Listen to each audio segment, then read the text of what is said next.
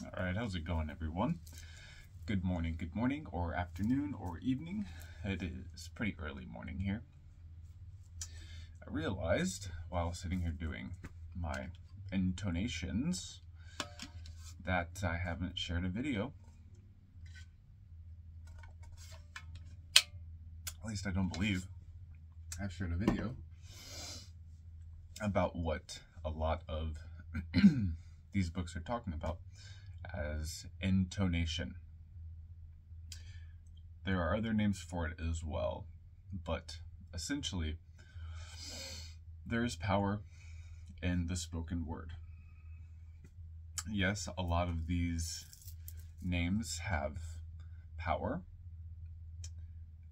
when they are spoken internally, but there is something about bringing a connection between wind and earth, or concepts and the physical vibration.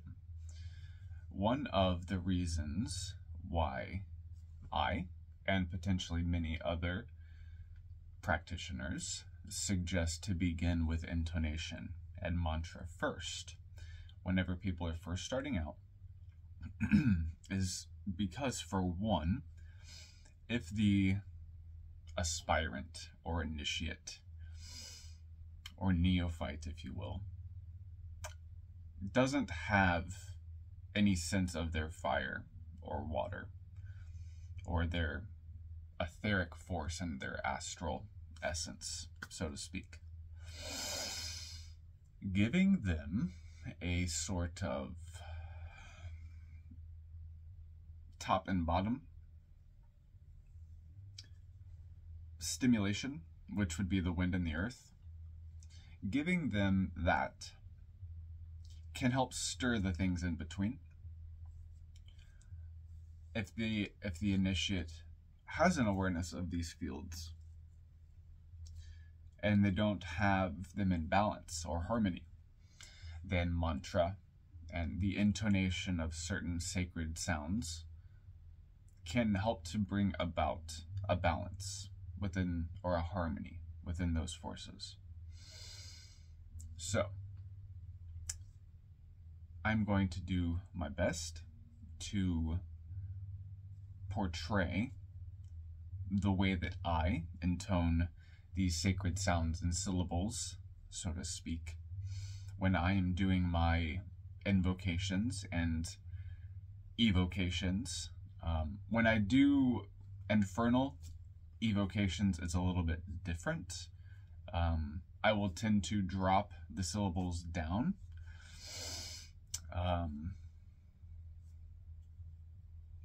Don't really, just in case there's any like beginners or whatever, I'm not going to start vibrating demonic or infernal names. We'll just move on. This is so distracting. I'm going to meet one of my friends in a little bit, and he has a project called Olivalon. I don't even know if I can show off how awesome this shirt is, this hoodie, but it's an awesome shirt, and his band is an awesome band. ELYVILON.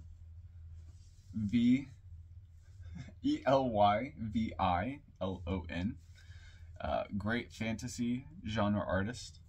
But so yeah, I'm gonna try to not be distracted by this little this logo here. Anyway, when you are doing these intonations, so to speak, you want to, in my experience, and at a lot of people's suggestion, you want to try to draw them out as long as feasibly possible, and you want to try to perform them in a way which causes it to radiate throughout your whole body. For me, that's doing it a little bit more low, though I have noticed sometimes when I hit a little bit higher pitches,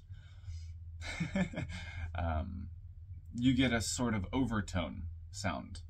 And one example of that is if you vibrate Amen a certain way, like Om, it can create an overtone like this.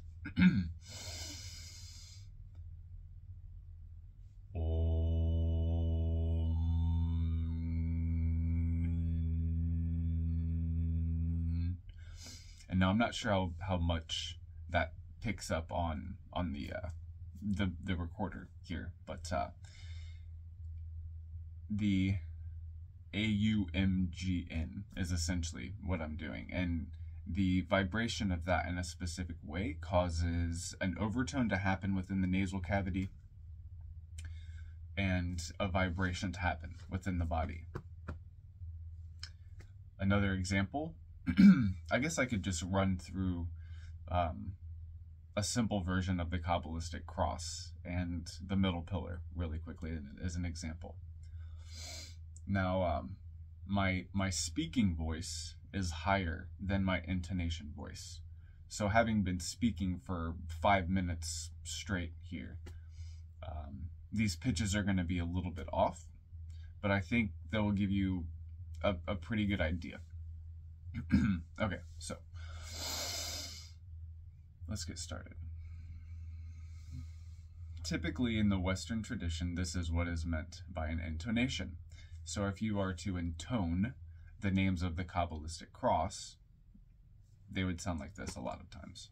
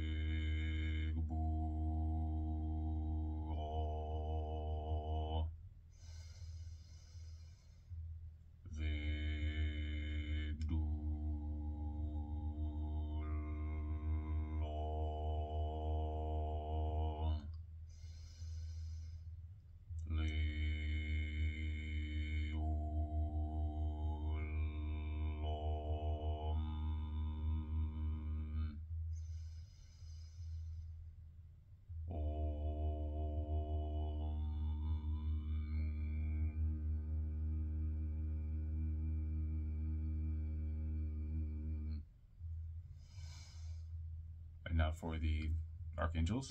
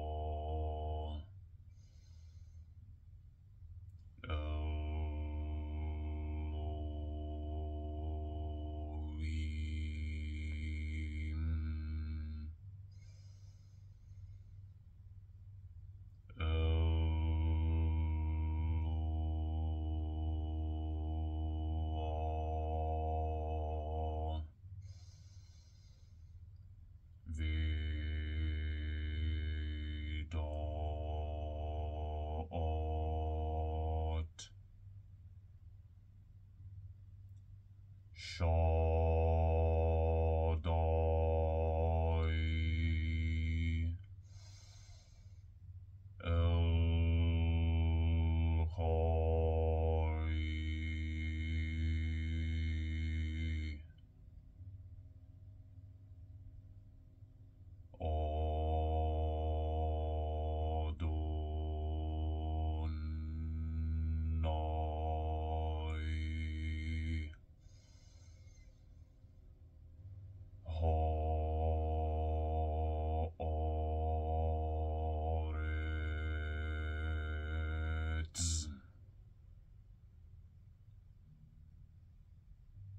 Achad, Ruach, Elohim Chayim.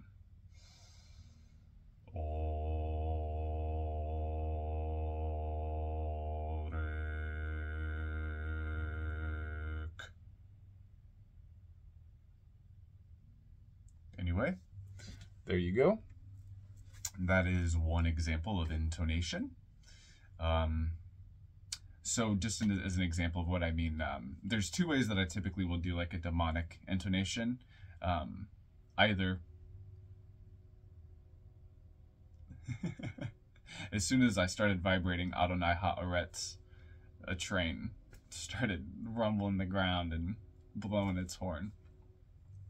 But I'll use Shaddai El-Kai, which, if you know a little bit of Hebrew, is somewhat relevant to a demonic invocation. But typically I will either drop the vowel down like Shaddai